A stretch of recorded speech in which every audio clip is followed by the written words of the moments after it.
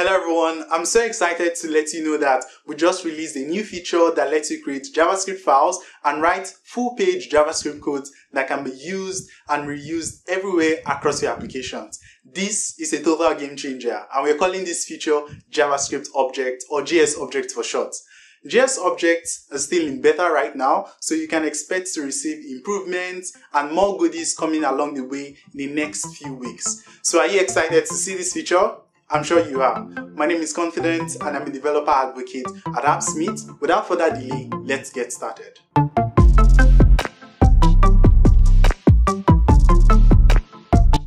Alright, welcome back. So in this video, I'm going to show you 3 ways in which you can use JavaScript objects in AppSmith. But in the coming weeks, I'll make more videos to show you other tips and tricks and cool use cases for JavaScript objects. So make sure you get subscribed so that you do not miss any of these videos. So for today, the first tip I'll be sharing with you is on storing static values using JavaScript objects. And to show you how to do this, I'm just going to create a new JavaScript object file. You can see now that we have a new JS object section in the Explorer tab. So go ahead to click on the plus button and that's going to create a new file. I'm going to call this file utils, for example. And right here we have some static data. So I can delete all of this and go in to create a new static value that will have users. And this is going to be an array of users having the username and also the email. And we have this value stored. So we can go on to use this value across multiple places in our application. So to show you how this is done, I'm just going to head back to the page and bring in a new select widget. So we have a new select widget right here. And for the options, I'm just going to make use of the data stored in utils.user. So utils is the name of the file we just created and user is the key having the static array of users. And we can go check this out and you see that we have all the users showing up in the select widget. And the reason why this is really cool is because I can go in to bring a new select widget and also make use or reuse the static users array we declared earlier. So this is going to be utils.users. And you can see similarly that we have the users shown in the second select widget. And the reason why this is so powerful is because I can head back, for example, and make an update to the user array. So for example, this is John. I'm going to say Paul and update the email to Paul also. And heading back to the application, you can see that Paul has been updated on the list for the first select widget. And the same also goes for the second select widget. We also have Paul showing up. So we did not need to go into both select widgets and edit the values. We just needed to update it in one place and everywhere that references that value has been updated. A second cool use case when it comes to static values is that you can use static values to store things like API keys or authorization tokens in your app and reuse it across places such as queries, API calls, or wherever you need to in your application. So I'm going to show you how to do this. Let's head back to the JavaScript file and I'm going to create a new entry for key, for example, and this key is going to be a string that has my API key. And I'll be using this API key in API 2 and API 1 we have right here because both APIs require an API key. So what I can do is I can go in and reference the API key I just created. So this is utils.key and let's head over to API 2 and this similarly is going to be utils.key. And you can see that this works because I can click on the run button and you see that we have some data coming in. So we have the API key stored in the JavaScript file and similarly we can reference it from multiple parts of the application. The second tip I'll be sharing with you on using JavaScript objects is data transformation. And this is illustrated using the table we have right here. So in this table, we have some data being displayed and you can see that we have a lot of columns and this is just so messy. So we can fix this in 2 ways. The first is we can manually go in to hide the columns we do not want visible and probably go in to write some JavaScript to perform transformation for these dates so that they are more human readable. That's one way we can do it. But the second way we can also do this is using a transform function stored in the JavaScript object. So let me show you how to do this using the transform function. So for example, we can head back to the JavaScript object and create a new function right here and use that function to perform the transformation and then have that data that has been transformed returned back to the table widget. So let's create a function right here in the JavaScript object called transform. And this is going to be a function. Alright, so this function is going to take some data as a parameter, but for debugging purposes, let us pass in some default data that will be used to test out this function as we build it out. So let us pass in getMovies.data, and we can go in to start building out this function. So this function is going to return an array that would be generated from mapping over each item and performing some transformation. So each item is going to be an object, and we will shortly describe the shape of this object. The first thing we want to pass back would be a title. So this is going to be d.title.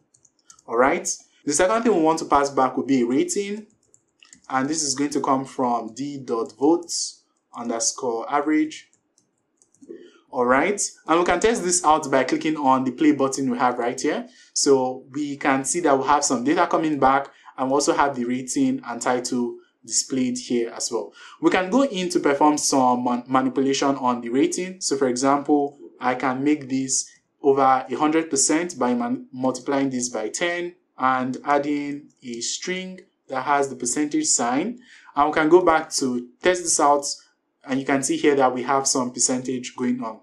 We can also return back the release date. So this is going to be date, and this is going to come from d.release date. And taking a look at this, we have the date coming back, but this is not human readable. So we can use the built-in moment library to format this, for example. So this is going to be moment, and we can do a dot format here and pass in the format we want to use. So we can use the long format. And lastly, we can also return the URL, which will be coming from d.homepage. Alright, so let's test this out. And you can see that we have a title, rating, date, and also URL showing here.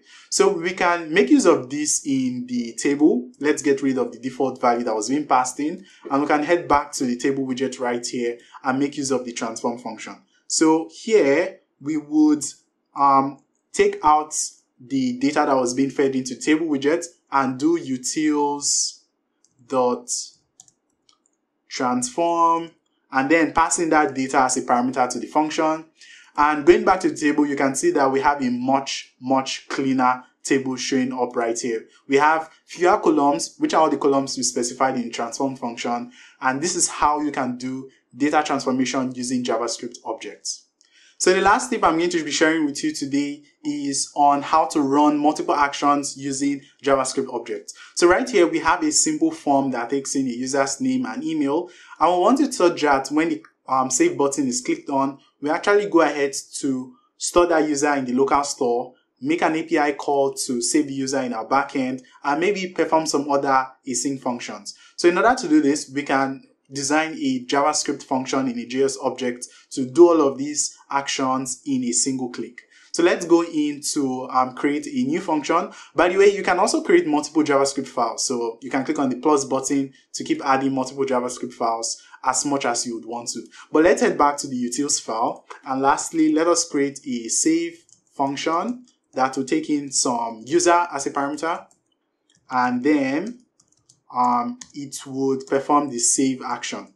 So when this function runs, the first thing we want to do is to store the user in the local store. So let us use the store value function, and we want to store the key user and pass in this user data as what we want stored.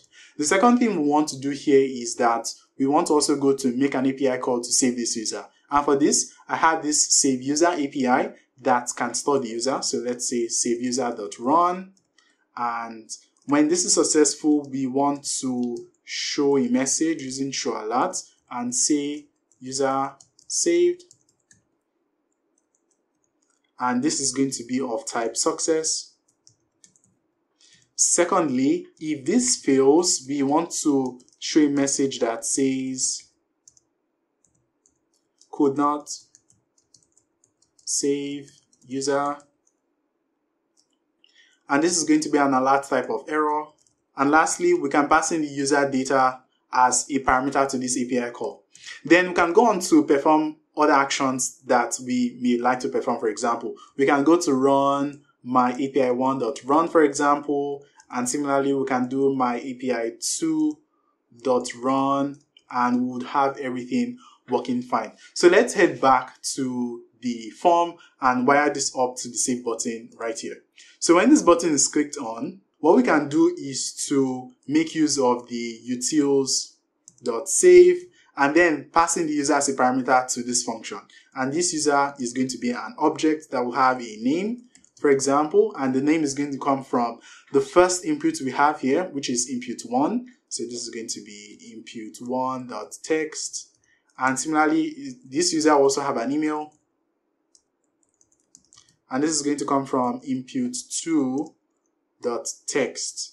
All right. And we have the user object. So we can test this out by typing in some name, for example, John, and some email at do.com. And we can click on the save button. And you see that we have the success message coming up. Alright, and these are 3 ways in which you can use the JavaScript object. Like I said earlier, there's a lot more you can do with JavaScript objects in AppSmith. So in the coming weeks, I'll be making more videos to share these tips with you. Don't forget to get subscribed so that you can catch all of these videos as soon as they come out. Alright, so that will be all for today. Take care until I see you next time, and bye bye.